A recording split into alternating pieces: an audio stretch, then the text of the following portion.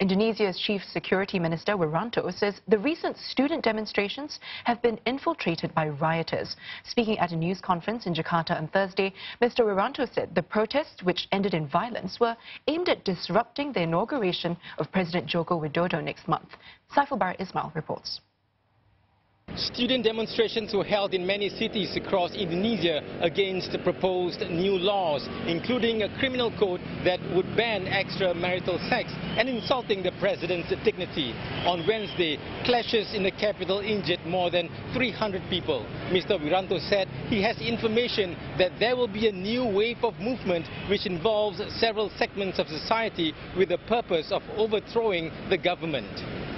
Mereka sudah menghasut, memprovokasi adik-adik pelajar untuk berhadapan dengan aparat keamanan dengan harapan muncul korban, dan korban itu kemudian mempersalahkan kepada aparat keamanan.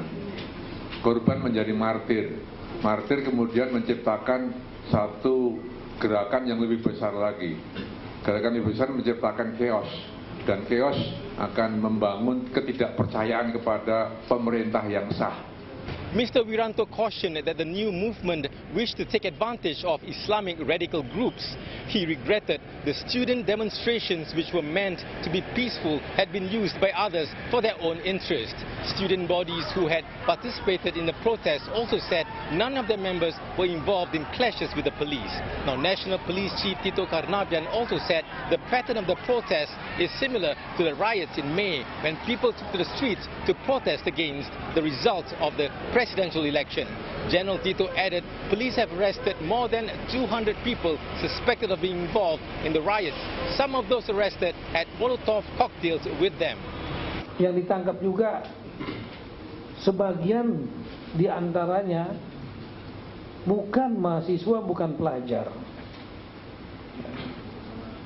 Mereka masyarakat umum yang ketika ditanya juga dalam rangka untuk apa aksi itu, nggak ngerti isinya. Tidak paham tentang RUU apa nggak ngerti.